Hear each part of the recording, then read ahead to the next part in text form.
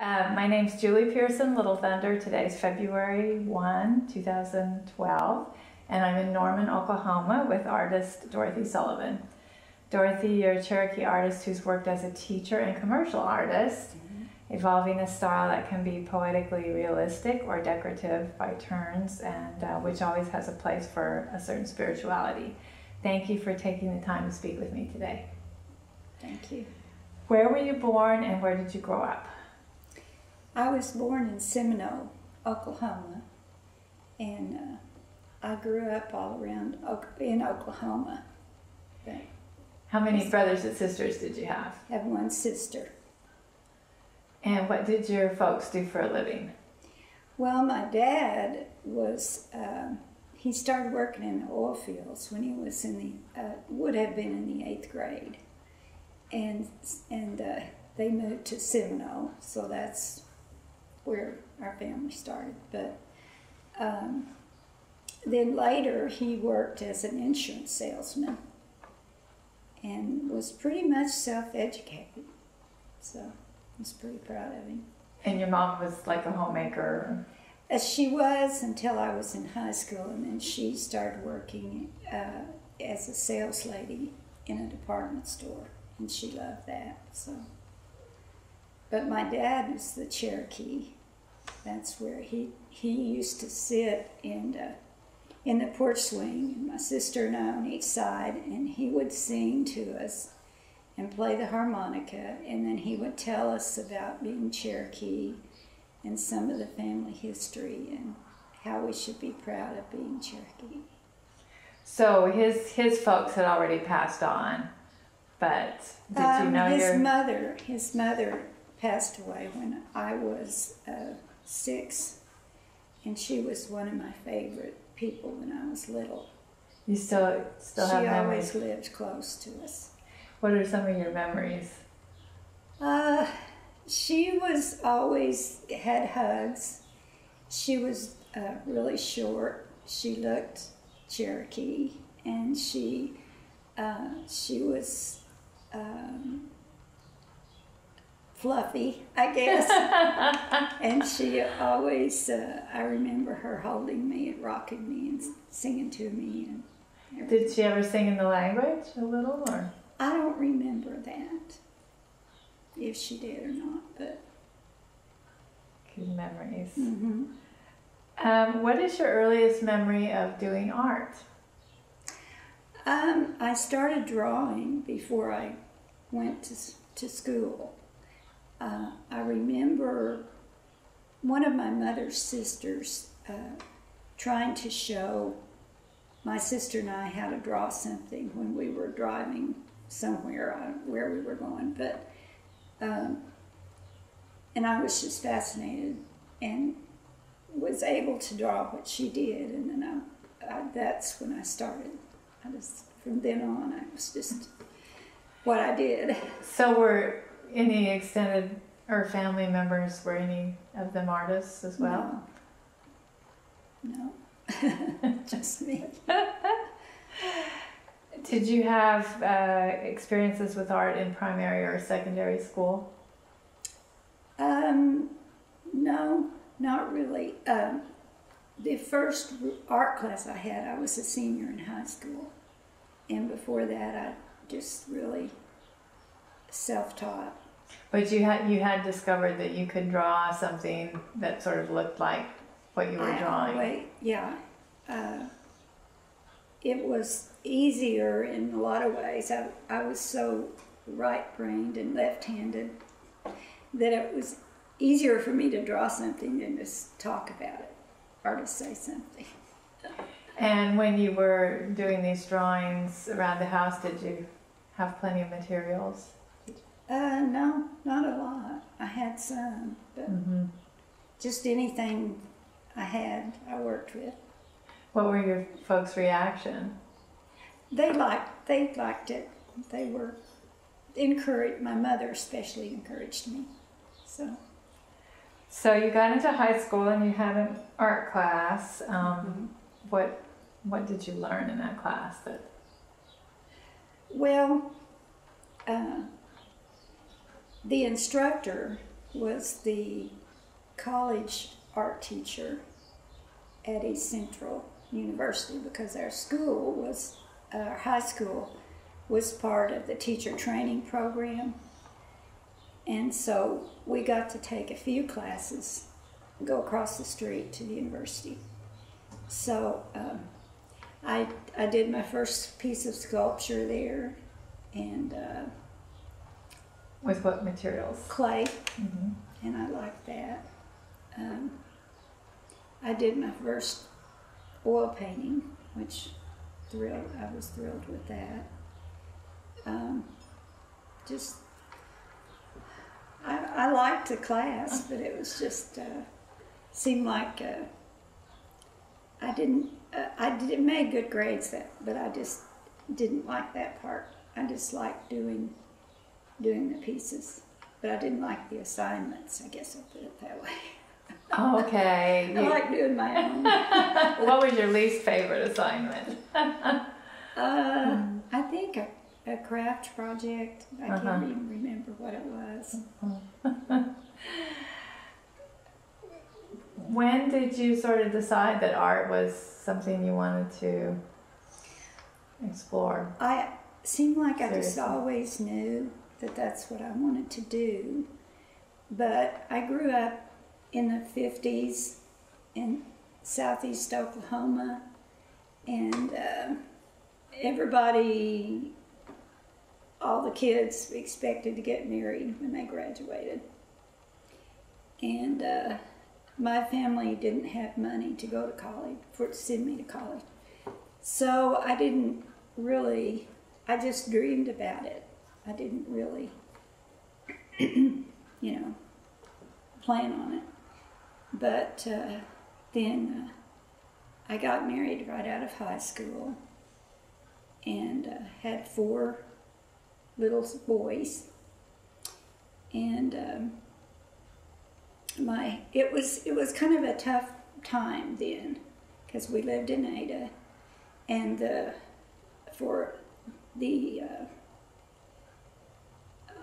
if you didn't have a lot of education, you were 50 cents an hour person. And so my husband worked at a service station for 50 cents an hour, pretty tough times. And so he was in and out as far as the home. And so finally, my sister graduated from college. She got a scholarship to go, and as a teacher. So she encouraged me to try for that, to take care of the boys, And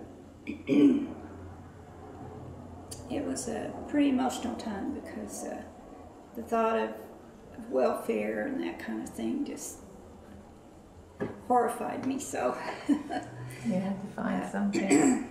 Had you, by the time you were in high school, or even just before you started to college, had you been exposed to any native art at that point? Did you see? Not very much. Not very much. I didn't really see any difference, because I wasn't. When I was really exposed to that was when I moved to Conoway, Oklahoma, after I'd been teaching for a while. And there were a lot of Native American kids in my classes, and they were interested in doing their type of art. And so I started one of the first Indian art programs in the state at Conoway. And the kids had a choice if they wanted to be in the Indian program. That was fine if they were Native American. But one requirement is they had to give a report by interviewing at least one elder. They had to learn about their tribe. If they were Creek, they couldn't do teepees. that kind of thing. They had to learn about their tribe and give reports on that, as well as their artwork and why they were drawing this and all, and then trying to help them not just copy some of the native art, but to help them develop their own style of that, which was a lot of fun. And then I had a 4-year planned art program for the other part.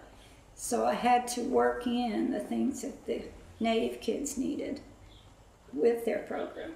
But it was a lot of fun.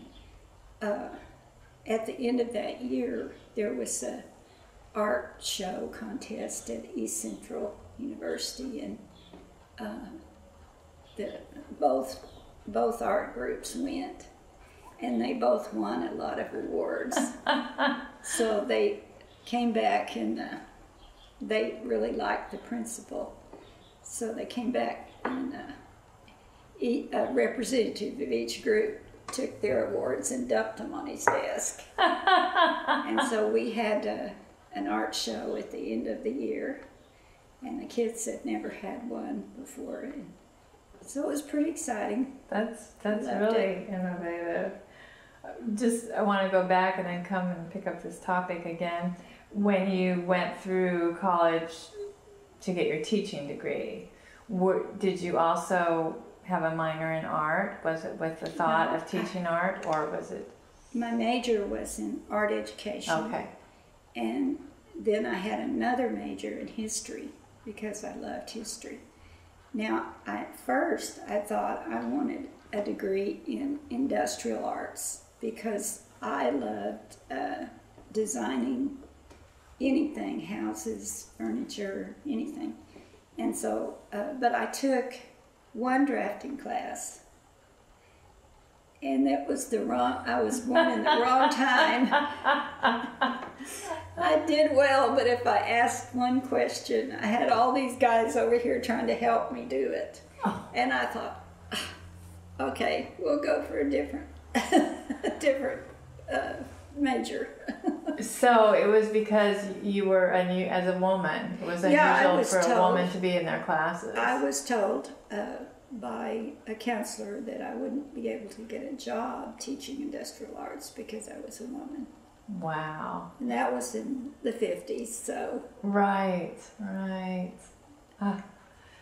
Things are different now. Yes, fortunately. So you got a good foundation as you were taking that art education program. You got more of a foundation than you'd had in high school. I got a very good one. I had 2 very good instructors at East Central at that time. And they really taught the basics of how to draw, how to see, how to imagine, all these things that I think are important, and I think drawing is the basis of it.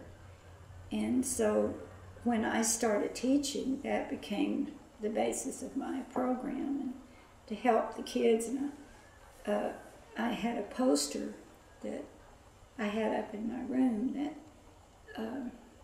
in order to do your art, you need to learn how to see, how to think, and how to feel, and combine all those things into your own expression. So that was the fun of it, was especially with high school, was trying to work with each kid individually and help them develop their style and not just copy. But they learned the basics first. Right. So by the time you ended up at Kanawha, and what time period are we talking about? 75. Okay. 75, 76. Yeah. So there have been a few reforms. I graduated from university in 66. Okay. So there's been some reforms in Indian education, but you pretty much single-handedly had decided that you were going to take that approach in your art program? When I started that at Kanawha, I met with some of the Native parents and got all the information that I could find to try to make it what I thought it should be, and tried. So, and then every year I worked on that if I had Native in my class. When I went to Tahlequah, I did the same thing. I had a Native art program. And you said that it sort of implied that the principal was perhaps not crazy about the idea at first, or was he always supportive of that? He was. He was supportive. Mm-hmm. Yeah. So after you've started this kind of Native art program, are you then also sort of ever going to any Indian art shows, or are you continuing to paint on the side? And I painted on the side. Where I got interested in doing my own Native art, I had always just kind of taken it for granted about being Cherokee, but as far as trying to express that, I didn't that much.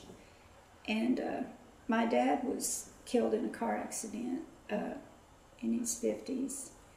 Mm-hmm. And you know, there's two things that caused me to start. One was thinking of a way to honor him, and another is I went to the Trail of Tears art show just to view it. I'm trying to think what. I think it was 1980, in the 80s, and I was so thrilled by all of the art and the artists, and I just had a very emotional feeling that this is what I need to do. And so after my children were grown up and I was able to, I retired from teaching and started in 1990, I think. Yeah. First started full showing. Time. Started full time in 1990. Yeah.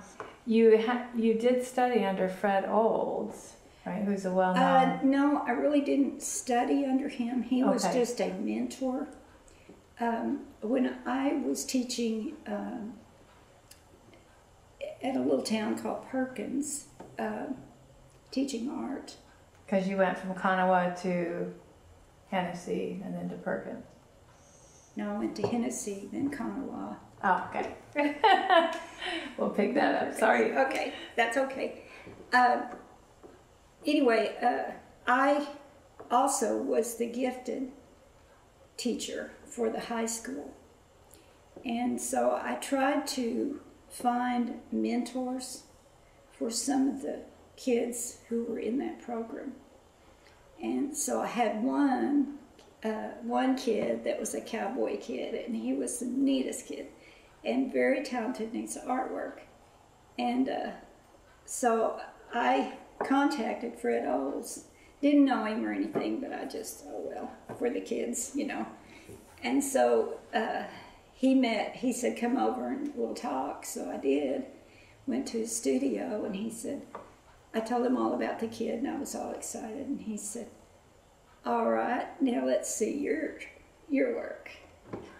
Oh. So I did, and then that summer I ended up going to Guthrie every day and working in a studio over there with him and a couple other artists. So, was it an official workshop, or were you just? Nope, just a little gallery he had and studios upstairs, and it was a lot of fun. How neat. So that's when I started really showing with him, and he had cowboy and Indian artists. Mm-hmm. So one of really good friend that I had that was also a mentor was Jerome Bushyhead. And so those two are the ones who really said, "Now you need to go for this," you know. And I was scared to death, but I did. Encouraged you to think about doing it full time. Mm-hmm. In Hennessy, I'm thinking you probably did not keep up your Indian art program. You maybe didn't. No, because we moved up there, and it was a whole different population there. Right. A lot of them were farmers, wheat farmers, right, and oil field workers, and a lot of the kids were German or German type background, so they weren't as interested in that. Right. But they still got the basics. I moved to Perkins, and there were Native Americans there, and then from there I went to Tahlequah, and we worked on it. So what medium did you start out in, sort of, when you decided? I guess you'd been experimenting in school, but what did you sort of choose to? I liked everything. I liked drawing. Did a lot of pencil drawing, colored pencil. Then I mixed it with watercolor. But my favorite forever was oil. But when I got to where I had to hurry and get something finished for the shows, because being an artist is a job, it's a lot of work, and sometimes stress trying to get ready for the shows. So I would switch to acrylic so I could get it done faster. Wasn't my favorite. So I think I remember seeing you, though, at art shows maybe in the mid-'80s. Once you'd had that Trail of Tears experience, were you visiting more shows and sort of talking to Indian artists? Who were some artists you especially admired, especially liked their work? A lot of them. You know, I think that Daughters of the Earth were painting, around the mid-'80s, or, so it was the Malden sisters and Mary Adair and Virginia Stroud. I don't know if they were. I saw some of Virginia's work, and I liked it. Trying to think. Of course, Donald Van, liked his work. Your husband, I liked his work a lot. Gosh, there's so many. It's hard to. Did you get any business tips from anybody when you started out? From any artists? Yes, Jerome was pretty good about telling me, you should do this or that, and it helped. So was Fred. Fred Olds. Mm-hmm. And before I started the Cherokee art, I did a lot of Western art too, because I loved history, so I put all this together.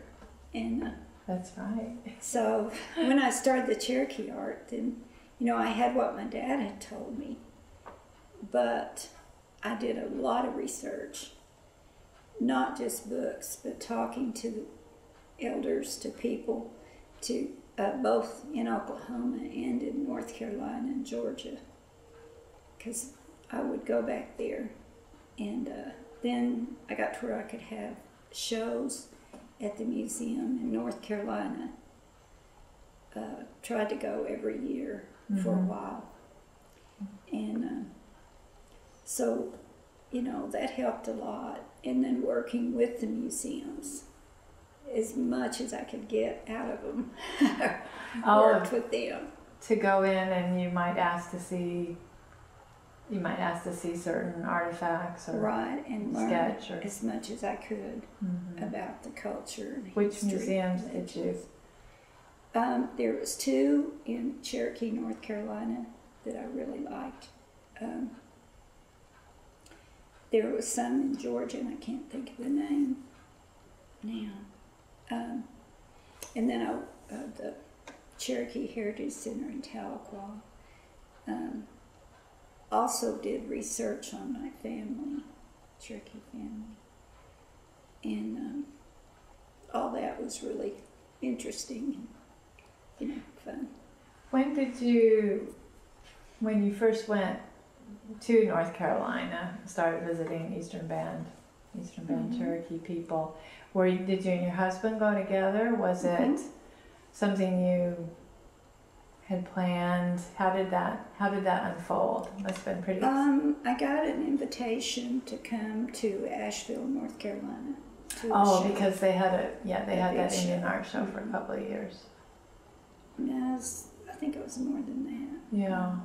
I went several times. Okay. And then we would go up to the Cherokee reservation after and spend a week there. And then I made several friends who were full-blood Cherokee that I always look forward to seeing. And a lot of them kind of painted. Oh, they did? Okay. Yeah. So I really enjoyed going there every year. In terms of your trips to Georgia, which is where your Cherokee family is from originally, what are some moments that stand out for you?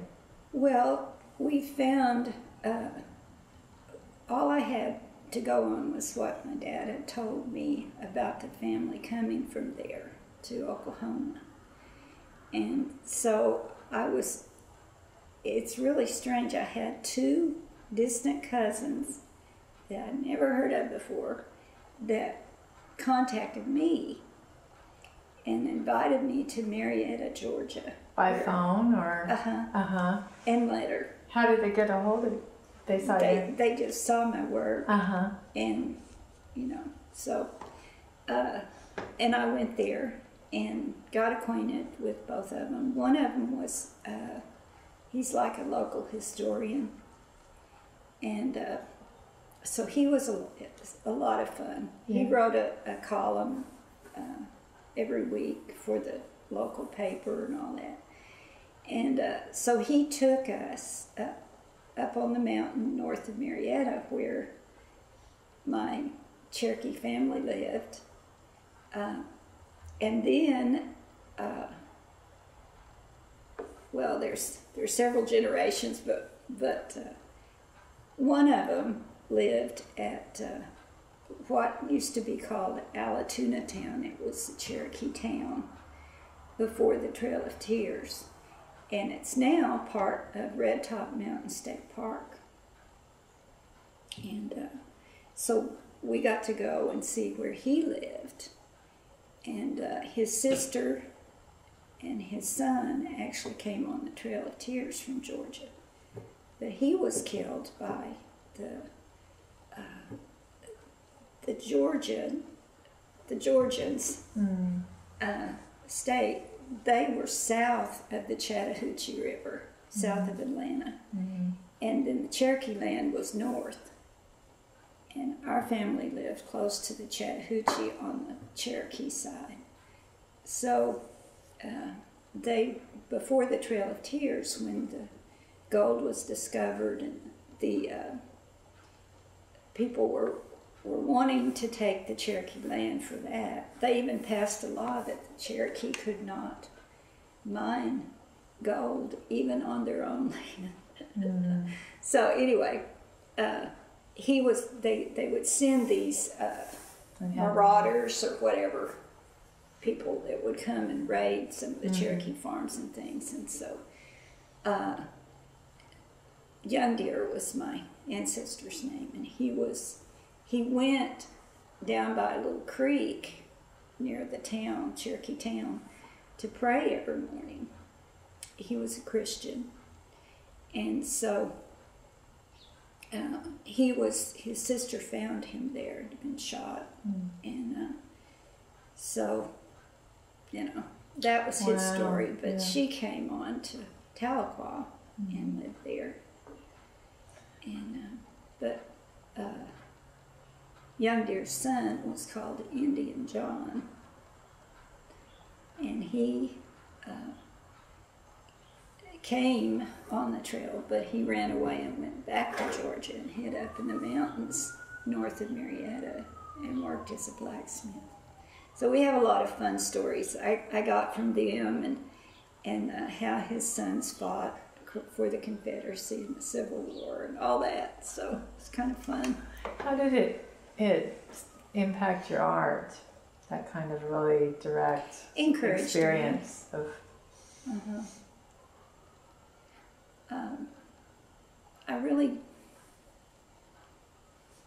I had always been interested in Western history and in Indian, especially that, and then the Cherokee, when I actually got to go back there and really, and the first time that we drove into the Smoky Mountains, I couldn't keep from the tears. Just, it was so emotional, and it's hard to explain, but I've heard there are a lot of other people who do that when they go back there. Yeah. It was hard to explain, but it was like you were going to your home. It's not hard to say, but. So, what's an award that you won early in your career that was important to you? The first time I entered the Trail of Tears art show, I had no thought of winning, and I won first in the Trail of Tears, and it was a real shock. You want to explain that category a bit? The Trail of Tears category is where you do a painting that expresses what happened on the Trail of Tears, which was a forced movement of the tribes to Oklahoma. And what was your image? It was just a young Indian girl. She has on blue jeans and a t-shirt, and she's got her thumbs in her pockets, and she's acting kind of tough, you know. And then behind her is the memory circle, which became my symbol. What are you trying? And inside of that is the people on the trail. So it's like, you know, don't forget your heritage. You know, some of these changes are not that great. You've spoken a bit about encountering prejudice sometimes as a Cherokee artist because you maybe weren't as identifiable as some other people. Was that from other Indian artists or non-Indians, or a mix? I really didn't even think about it when I went into it, because I felt so strongly that I was supposed to do it. But yes, I did run into some of that. Most of the ones who were verbal about it were white people who came to the shows, and they would say, "You don't look Indian." And I said, "Well, I are one." Yeah. And then it's funny, there are some, usually full-blood people. I never had anyone ever question it. It would, only ones that I really noticed were either white or part white. And my dad looked like one, but I just happened to not get the darker skin. But some of my sons are, so, it doesn't bother me one way or the other, because I just felt that I had a purpose for my painting, and that's what I did, so. You weren't as immersed in the gallery scene as long as some people, but what changes did you notice, well, I guess from the 90s, which is when you started really being active with galleries, is that right? I did some galleries. I didn't a whole lot. Mm-hmm. You focused on for one thing, shows it was more. Yeah. I'd rather have gone to the show and sell my work myself because, as you know, the gallery takes quite a chunk out of the money. So that part was kind of hard at first, but as I got older, I decided to work with one or two galleries because it is very expensive to go to the art shows, travel and art show fees and all that. So it works, it balances out. And of course, you were having a museum show back east for a while. Do you think your market is more in Oklahoma or outside of Oklahoma, or? It's all over. The gallery I work with now, there's collectors from different places that, Oklahoma, yes, but they're all over. Mm-hmm. There's one in Connecticut, several different places. So I don't have... Your two galleries now, one's in Oklahoma, or are they both in Oklahoma? They're both. Mm-hmm. Tribes Gallery here in Norman, and then the Cherokee gift shop and gallery in Tahlequah are the only two. But I sell my prints and cards and things all over. Do you sell from a web page too, or from your home? Okay. What was your first? We know when your first award happened, but what was your first sale or a sale that just was very exciting to you? Because a sale is always... actually, this was when I was going to college. Okay. I can tell about that one because it was. I was going to. I went to college all of it, but 1 year at East Central and Ada, but 1 year I went to Southeastern. And so that fall, my boys and I were by ourselves. And so really needed some money.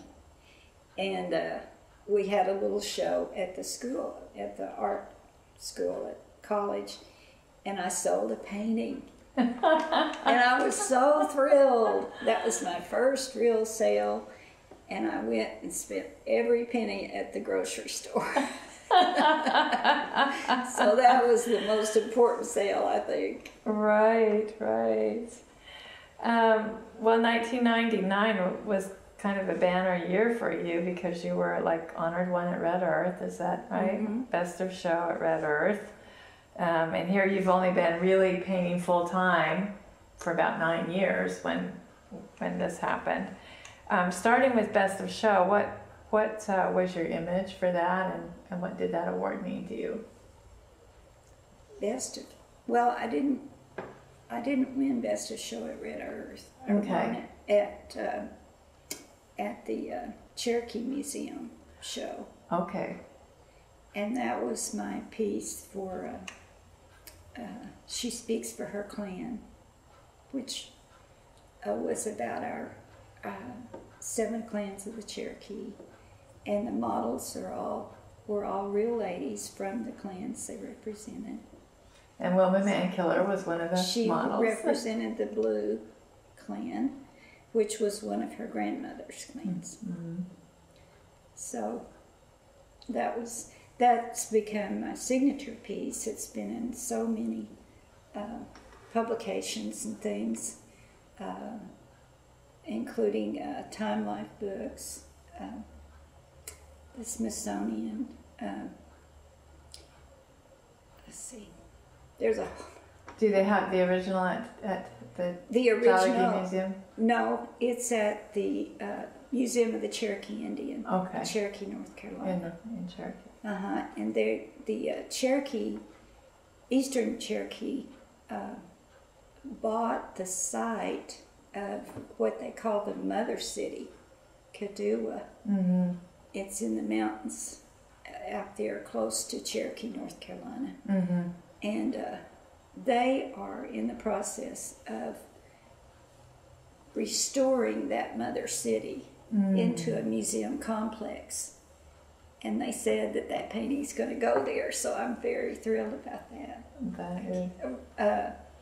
One of my Cherokee friends, Tommy Wildcat, went to Cherokee, North Carolina with us, even way before they bought that painting. And some of the full-blood kids took him to that site.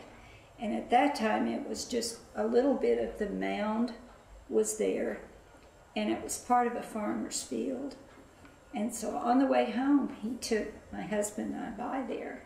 And we had to walk down this little hill, across a railroad track and everything. And we got there, and it was a beautiful little valley that was ringed with the Smokies. Very emotional for both of us. And I filmed him for a report for his one of his classes at Northeastern University. And he got up on top of the mound and was talking about it. And then when I shut the camera off and he came down, he had tears, just, you know. He said, some way, somehow, this has to be brought back. Well, they're working on it now. So it's very important to a lot of people. So I'm looking forward to that. I hope I get to see it. And kind of proves how art and, you know, change, social change kind of interweave. Well, definitely. I used to teach a class called Drawing as a Second Language. But art, it's the best, and I think, way of communicating that there is, because you don't have to have language, you know, and people remember the picture more than they do the words. So I really think that art is so important for Native people, or any people, to preserve their heritage and their culture and their history. You did win an award, I guess, in '99 at Red Earth. I think I read in my research. Yes. And you were honored First as well. in drawing. Okay, first in drawing. Was that with the bark drawing, or was that a different? A what drawing? A bark drawing. I think that was at the Five Tribes Museum. No, that was at Five Tribes. Yeah. So we'll get to that. Painting on tree bark. Right. Mm-hmm. We'll get to that. But the one at Red Earth was a pencil drawing, and it's Praise the Lord in Cherokee, and it's three ladies, 3 generations, and they're singing hymns in Cherokee. And they posed for me at the museum. I took a lot of pictures of them and then did a pencil drawing. That was it. And honored one, that's a kind of a special award. It's not just for achievement, it's in painting. I could not believe it when they called me and told me that I was to be the honored one that year at Red Earth. But they select one artist each year to be, and they're all different tribes all across, you know, the United States, to be the honored one. And so that was like the Academy Award to me. It was wonderful. And then the next year I was named master artist at the Five Tribes Museum. So it was just a huge year.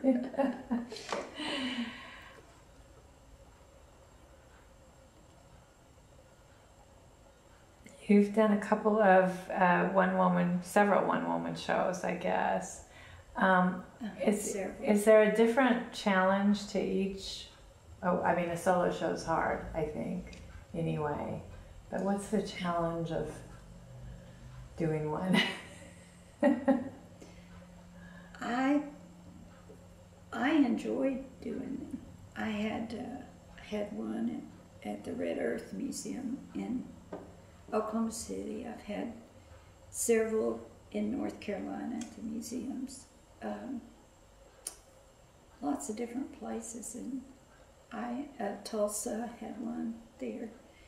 So at the art market? No, it was at I believe it was Gilcrease. Gilcrease. So. Did it take you a year? Did you prepare for a whole year, or was it? Well, that was before I was selling as much, so I had some, and yeah, I worked quite a while, but now I've sold all my originals, so I really have to work to get something done. Oh, well, we're going to get to look at one, so that will be great. I know your husband George has passed on now, but what was his contribution in terms of, this is sort of a two-person business? It really is. He was a minister, and then he retired because of health. And he was always, from the beginning, very encouraging with my artwork, and helped any way he could. But he did when I decided to try to go full-time, we sat down and talked about it. And I said, I'll do the art. What are you going to do? And so he did all the business part, which is a lot. And he taught himself to do all the matting and framing.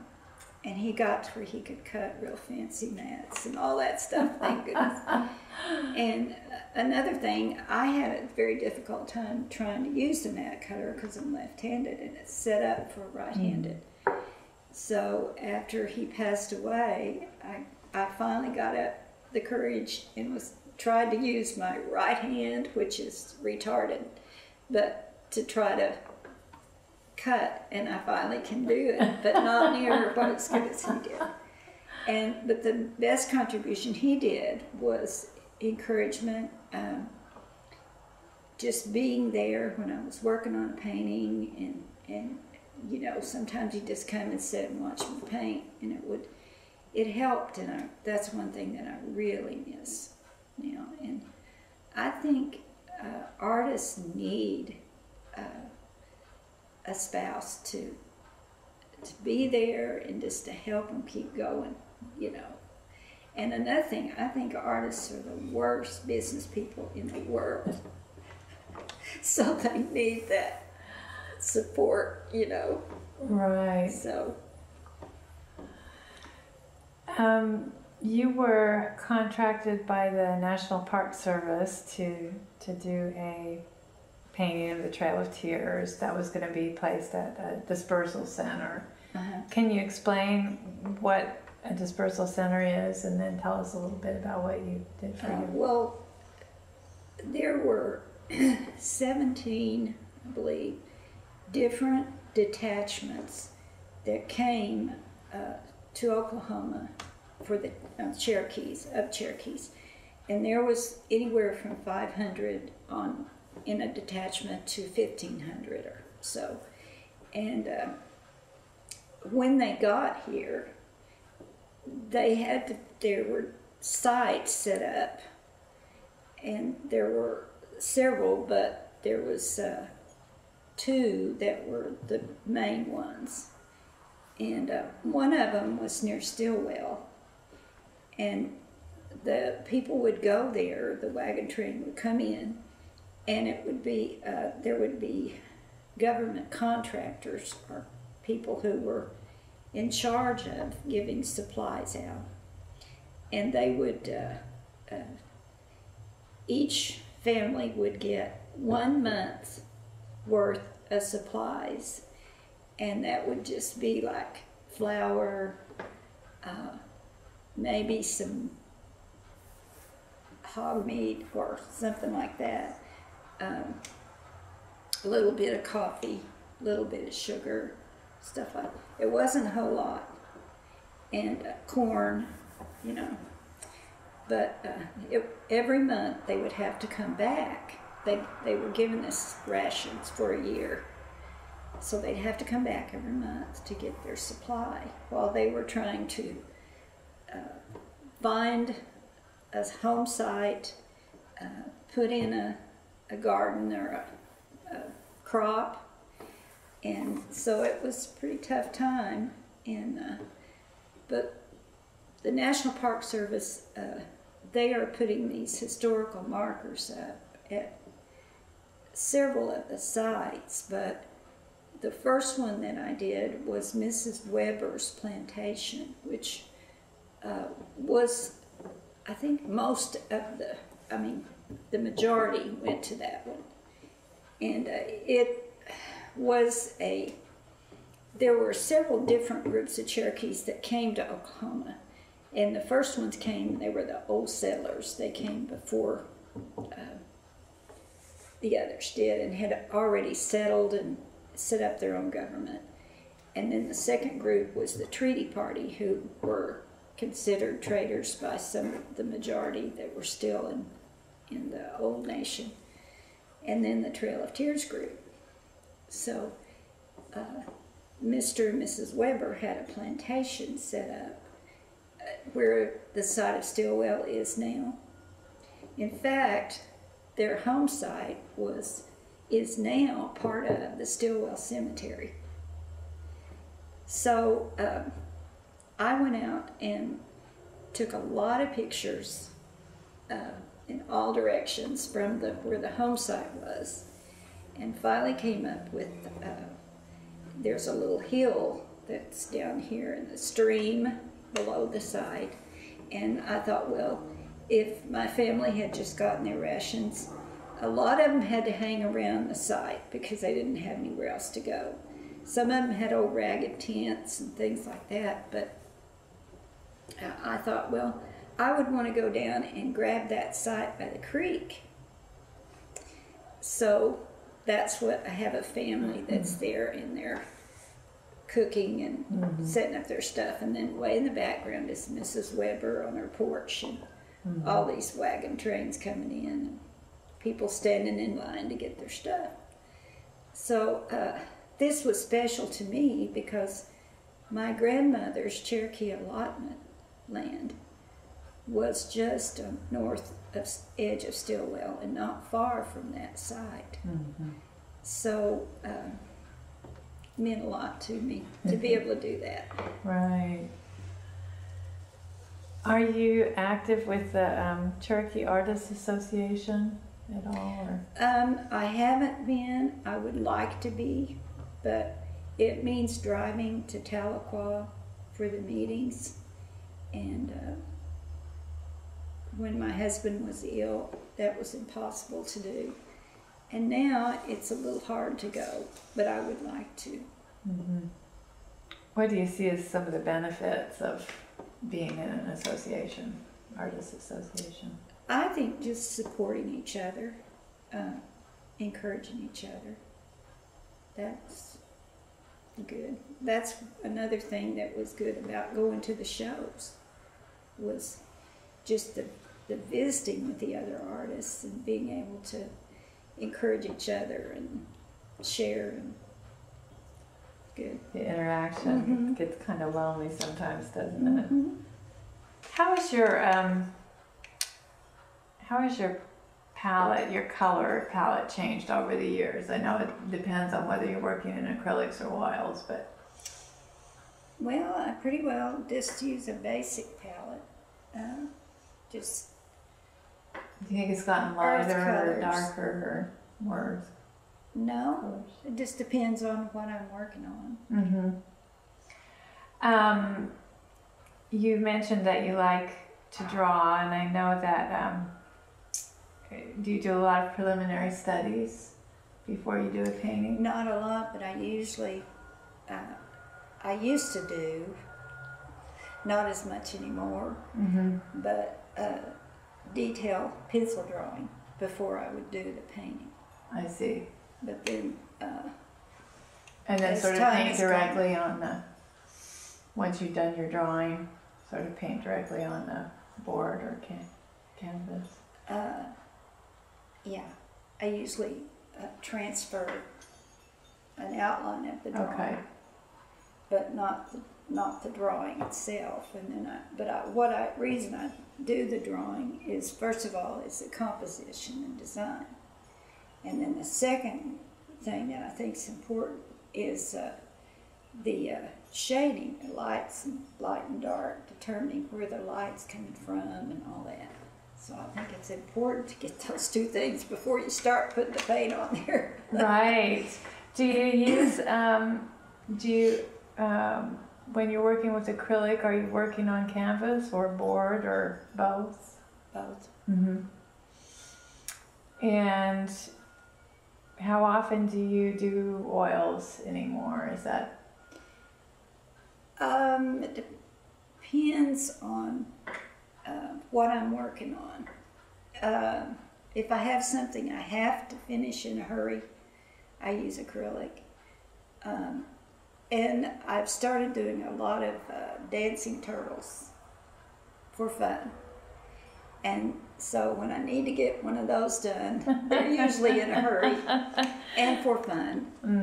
And so those are acrylic or watercolor. So Family interactions are a strong thread of your work. What do you try to convey with those images? Well, I just really think that family is very, very important. I have 5 sons, and they've been my life, and I have a large extended family from them, so I think that family is very important. Love of family, support of family, and so I try to show that. And another thing that I've painted a lot of women, strong women, and I think that was a part of the Cherokee and a lot of other Native people, the respect and love for their women, as well as the depending on the strength of their women. And so that's something I'm kind of proud of. So that's what I was trying to show with that. You do use live models and you take photographs, but will you also do like on-site kind of studies? Have somebody just stand there, sit or stand? Sometimes, but not as often because it's so hard to get people to do that. Sometimes I can grab a family member. Yeah. But you know, it's sometimes it's easier to work from. But I don't just copy a photograph. A lot of times I will take 2 or 3 or more and work from that to do the person. So it's not just a copy of a photograph. Is the same true with your when you're doing a landscape? Are you sort of working straight from the photograph as much as you can, or are you always? Well, if I can, I'd rather work from the regular place. On this painting we were talking about a while ago, Mrs. Weber's plantation, I took a lot of pictures, a lot of different ways, and of the site, and then I worked from that. But there really wasn't any way just to sit up and paint there. So I did most of that from, and remembering the site. Right. You know, a lot of it's in your head. Right. You've sort of talked about the kinds of research that you do for your paintings. How important is humor in your work? Oh, I think it's important. I think emotion is very important. Trying to portray a feeling or an emotion, that's part of the communication of the art. And whether it's humor or something else. But I like to try to show strength, love, some humor, and especially with the turtles. Right. The dancing turtles, because the way that came about, the dancing turtles, would you like to hear Yes, that? I'd like to hear that story. Well, my husband had been sick for quite a while, and it was kind of a tough time. And one summer, he was sick. My sister had a stroke, and my mom almost passed away. And my grandson wrecked a car. So there was a lot of things. We even had a storm that blew our fence down. So a lot of stuff and to deal with. And so I was in my studio one day trying to get myself to where I could work, you know, and concentrate, and kind of having a pity party. And I'd collect little miniature turtles, have for a long time, just because I think they're fun. And so all of a sudden in my mind, my imagination works overtime sometimes, but all of a sudden I was dancing around the room with my turtles. And I just made me feel good, and it made me smile. And so I did a painting of 3 turtles dancing. And because I needed a piece to donate to the OU, it was the arts department. They were having like a fundraising thing. And so that's what I did it for. And then from then on, I've had people wanting dancing turtles. And so it's been a lot of fun to think of different ways to show dancing turtles, because, you know, right. Why are they dancing? Including my granddaughter, which you so nicely gave her. When you look back at your career, what do you think was that sort of fork in the road moment where, you know, you could have gone one way, but you choose to go another? You mean to be an artist? To be an artist, yeah. Well, I think I've always felt like that's what I needed to do. But to go full-time as a full-time artist, that was scary, because I had depended on income as a teacher. And the art business is tough. It's hard work, and it's a gamble of whether you're going to sell or not.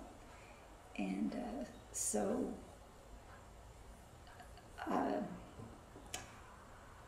one thing that had happened was I moved from Tahlequah to Oklahoma City, because I was working so many long hours at Tahlequah, because I was not only the art teacher, photography teacher, humanities teacher, but I also was in charge of the news for all the schools, all kinds of things. I was working all the time. So I decided that I was wearing out, and I was offered a job in Oklahoma City. And so it was supposed to be an upper elementary, and no sponsorships or anything, just, you know. And so when I got there and reported for work, it was in a huge junior high that was horrible. And so I had 30 to 35 students in a class at a time, and it was just a disaster. So finally, I finally got ill from it. So it was that was my, Distress of it. yeah, it's like I had to have a real hit on the head to realize what I needed to do, because I had a lot of friends who were encouraging me to go ahead and go full time, but I was just scared to do it. And my husband at that time had retired from his job, so we sat down and talked about it, and decided, you know, what he was going to do, what I was going to do, and we went for it. And so made a plan. You've brought up your memory circles a little bit, and I think we're going to get to see one or two and a couple of images here, but I wonder if you can just talk about how that device came to you. Well, a lot of my paintings have come from when I just wake up in the morning, I see an image, a picture finished in my mind. It's like a color slide. And so in those, a lot of those, especially the Trail of Tears pieces and some of the Cherokee culture pieces and things, I would see those. And to me, it would mean all the wonderful things we've inherited from the past, what we're doing with now, and our hope for the future. So that's what those mean to me. You sort of described part of your creative process. What else is involved? Do you keep a little notebook of ideas? Do you? They're here. Uh-huh. Sometimes they stack up too deep. Sometimes there will be one or two that will be very emotional to me, and that one keeps bugging me until I have to do it. And I don't like to do commission work because I have too many of the others that I'm wanting to do. But sometimes the money helps. So Right.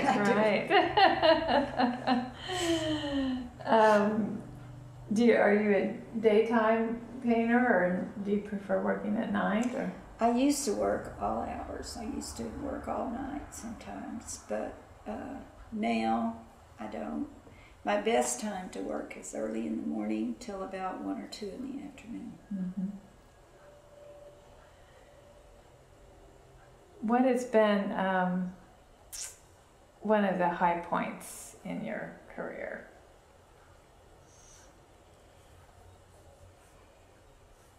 Boy, I don't know. We've already talked about some.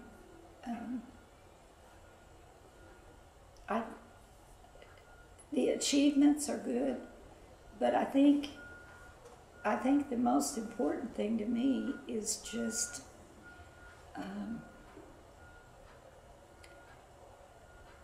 being able to feel like that I'm doing what I need to do,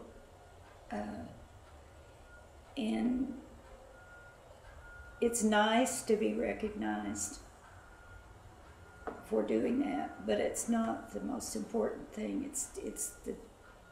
It's doing the art that's important. So I think that's the best part, is just being able to do it. How about a low point in your career?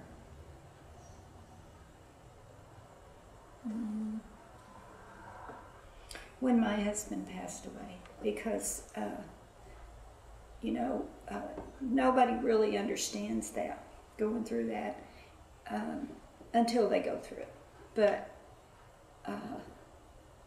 it's like half of you is gone, and he was at really half of the job. I mean, because your art is it's work, and it's so that part was gone, and then trying to figure out who you are again, and even if I wasn't sure I could even do the work, wasn't sure I wanted to, and that was why it was such a blessing to get. I think God took care of me, because I got the commission from the National Park Service, and all of the encouragement from that.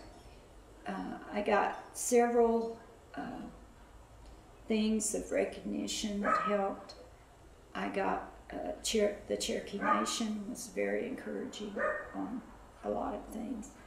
So it was like every time I sat down and said, I quit, I don't want to do this anymore, then it was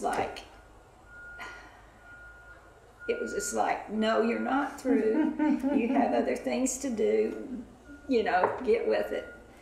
So that, I think, was good. It was not time for me to quit yet. So, is there anything else you'd like to talk about, or anything you've forgotten to mention before we look at your work? Can't think of anything. I think we covered it pretty good. All right, great. We'll just take a look at some of these paintings and reproductions. Okay, would you like to tell us about this piece? This is called War and Peace, but it's also man and woman. And this is trying to, my art has sometimes been described as spiritual abstraction. So this shows, it illustrates some of that. This is the memory circle. This divides, this side is male. To the Cherokee, the man is the moon and the winter. The falcon is the warbird. This is still the symbol for the Cherokee veterans, and the 7 feathers for the 7 clans. Man went to war in the winter. This side is woman. The eagle is the peace bird or the messenger. Woman is summer and the sun. She brings life. And the harvest is in the summer. So that kind of, this is the rattlesnake design. This is the peace design. All right, this painting, this is a poster of Mrs. Weber's plantation. And this is the one that we discussed that was the first painting that I did for the National Park Service. And this shows a family that have gotten their supplies, and they're sitting down here by the creek preparing a meal. So this kind of shows you, this is the first one. Right. This is a print of a painting I did for the Trail of Tears, and it's called But This Is My Home. And the actual site is in Georgia, where my ancestor lived. It's got the red clay of Georgia. This is the background that they would have seen out their cabin, the Smokies. And we got to see that, go to the New Echota, and found that their cabin was 16 foot by 16 foot, and got the description. So I tried to show that. I even put the newspaper here, Cherokee paper, on this porch. But you'll notice these are the soldiers, shadows of the soldiers that are coming to take them away from their home. And they're saying, but this is my home. I'm going to try to, yeah, focus in on the shadows. Wow. And the Georgia Trail of Tears Association and the National Park Service used this image on some of their historical markers there in Georgia. And that was thrilling to me because that's where my family came from originally.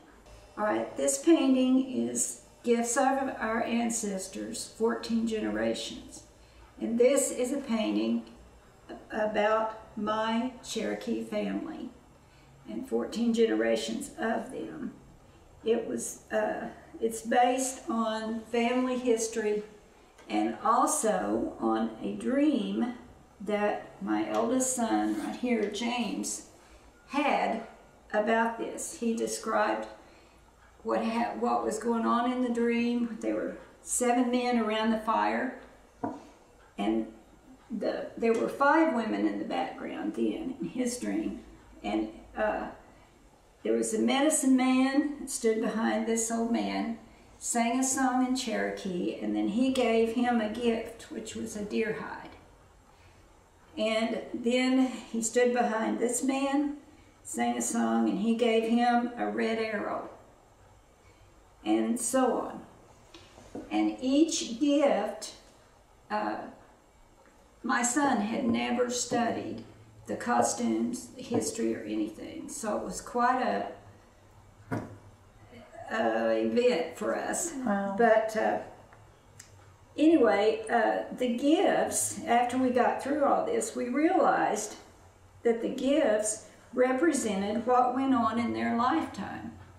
The Cherokee were slaughtering the deer to trade to the whites. And his lifetime, he given the red arrow because he lived during the French and Indian War and the Revolutionary War. His gift to young deer in Georgia was the turtle rattle, and that was during the forced civilization policy of the government, and it says, hang on to the culture. See, he's got it right here. Mm-hmm. Then young deer gives his son, Indian John, the talking stick. The man who is speaking in the council holds the stick. When he's finished, he gives it to the next one. He lived in Georgia. He was killed by the vigilantes or whatever. Mm-hmm. And then he came to Oklahoma. This his gift to my father, who is right here, who was born in Stillwell. He gave him a little gold ring with a hole in it. And we couldn't figure out what in the world. But during his lifetime, my great-grandmother's lifetime, his daughter, my grandmother, and my dad, they worked really, really hard to try to hang on to what little they had, and it always had a hole in it. And also, the gold that was discovered in Georgia during their lifetime, it wasn't really that good. It always had a hole in it. So that, we thought that was pretty good. And then my dad's gift to James was a little black book. And we didn't know for sure what it was. He thought it might be a Bible. And we went to, a couple of years after I did a sketch for James, because he said, Mom, you've got to do this. So I did a sketch for him. And I didn't think any more about it, but we went to the Jacobson house in Norman to hear Chad Smith and one of our tribal elders, Hastings Shea, give a talk.